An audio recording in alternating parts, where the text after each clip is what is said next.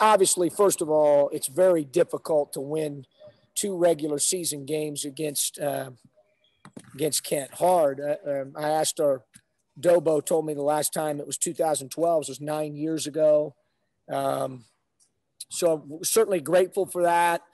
Happy for Zips Nation, happy for our players that put a lot of work and effort into this. I thought that the first half was about as well as we've played all year defensively. I thought the last 15 minutes of the first half were about as good as we played offensively. And so that last 15 minutes of the first half was pretty neat to see. And I thought we really, really played at a super high level. Obviously, we were not very good in the second half, but I told them I'm going to let them enjoy this one, and we'll address that on Sunday when we get back together after a day off.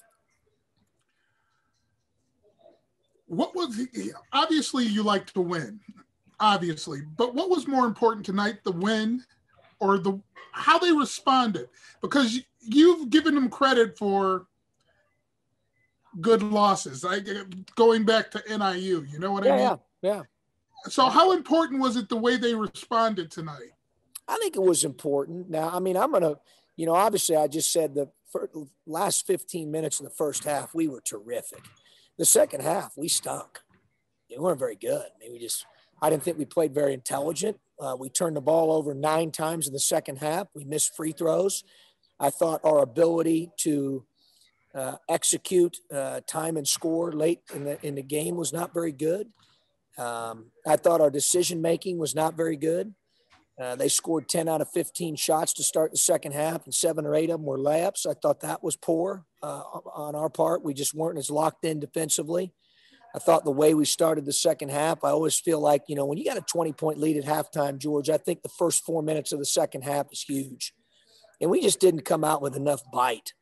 I was really disappointed. As much as I was really impressed with the way we played the last 15 minutes of the first half, I was equally as disappointed in the way that we played in the second half. Now, it's a rivalry game, and those kids give Kent credit. When they got behind, they kept fighting, cut it to a 5-point deficit with under 2 minutes to play. And our guys made enough plays there at the end, obviously, to finish the game off, which was encouraging.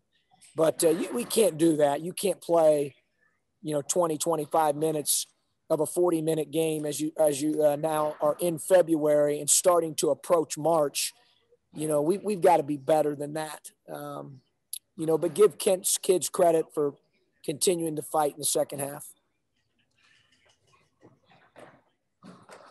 You hit on a lot of things, but would you say that I have you at Kent at a 16-8 run in the final 8:03 of the second half? I think they came within 6 points. Was it primarily mental, or? I think it was both, George. I didn't think we were, obviously we jack a 3 in the left corner, and Bryan Trimble absolutely was terrific. And he made shots. I think he had 26. Is that what he had, BD, on like 7 made threes? We don't win the game without him. He was terrific. But the decision to shoot the 3 in the corner with a minute to go and a borderline double-digit lead, bad decision. Christian tried to attack uncharacteristically in a time and score situation, and we coughed it up a couple times. And then we threw a bad pass from Ali to Mike that we didn't need to throw right when they were getting ready to foul. We just weren't very, so part of that, you're right. It's what I'm leading to here as I'm giving you all that. I do think part of that is mental, being locked in on what needs to take place mentally in order to close the game the right way. And then obviously physically, we didn't make enough plays in the second half either. I thought they were more physical than us in the second half and played with more force than we did. So that's disappointing. But again, I'm happy for the guys. I'm happy for Akron fans. I know how important this game and this series is to Zips Nation. So I'm happy for them. My job as a coach is to try to get these guys to be the best version of themselves and to play their best basketball in March. I think we did that for about half the game today. And it's going to take more than that here down the stretch. Well, see, that leads into my next question. You see the way they played the first half, and it's like, I'll be honest with you, I started writing already, right? And then I'm watching this, and I'm like, okay, here it is. You played 2 of, let's call it 2 of 3 or 4 gorillas in the MAC so far. You're done with it. You're done with Toledo. You're done with your rival. They can't. Your team can't afford to do what they did tonight and still maintain a position at the top of the conference. You agree? Well, for sure. I mean, but most importantly, we want to play our best at the end to give ourselves an opportunity to play well in Cleveland. So you can't. I always say this to them: in pressure situations, your habits take over. I thought our habits were really good in the first half. I thought the second half they were, subpar. And we'll have to figure out why. That's my job to do that. We got to figure out why mentally we weren't as locked in as we needed to be in the second half, and see if we can help them make a few more right plays, both ends of the floor.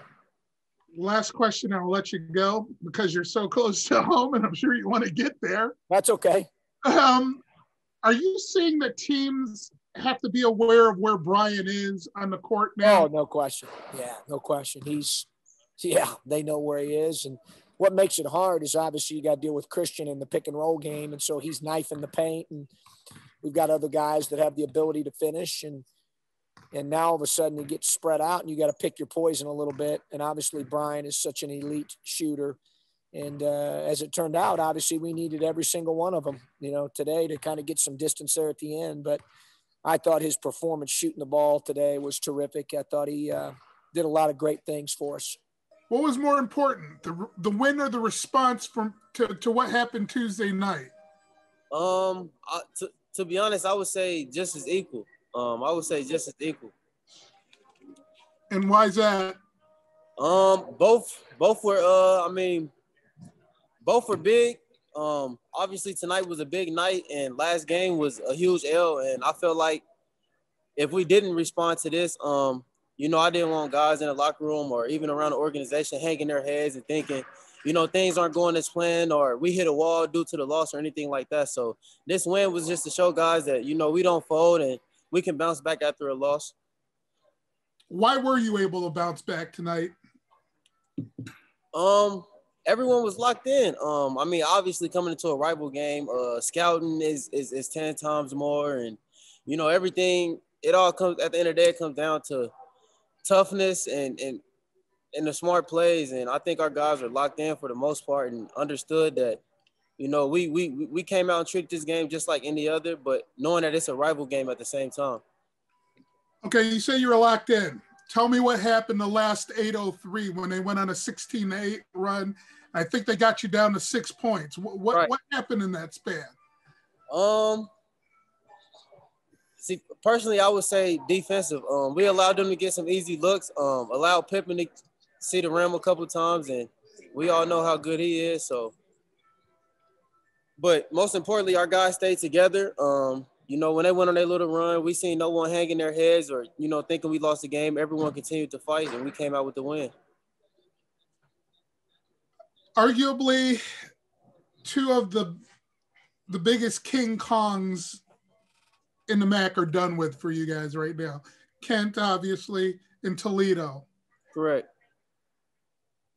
What do you do to maintain focus the rest of the way? You still have Ohio left, and nobody can really sleep on Buffalo in this conference. No, 100%. Not something you do. 100%. Just approaching every game with the same mindset. Knowing that we can lose on any given night. Not taking no team, not thinking of no team lesser than a Kent or a Toledo.